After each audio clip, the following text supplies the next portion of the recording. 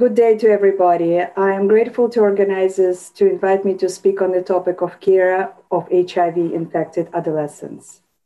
I have no conflicts to disclose.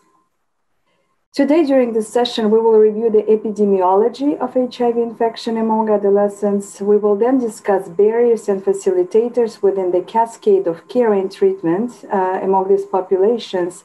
And we will spend some time focusing on special considerations when caring for adolescents and youth living with HIV compared to younger children and adults.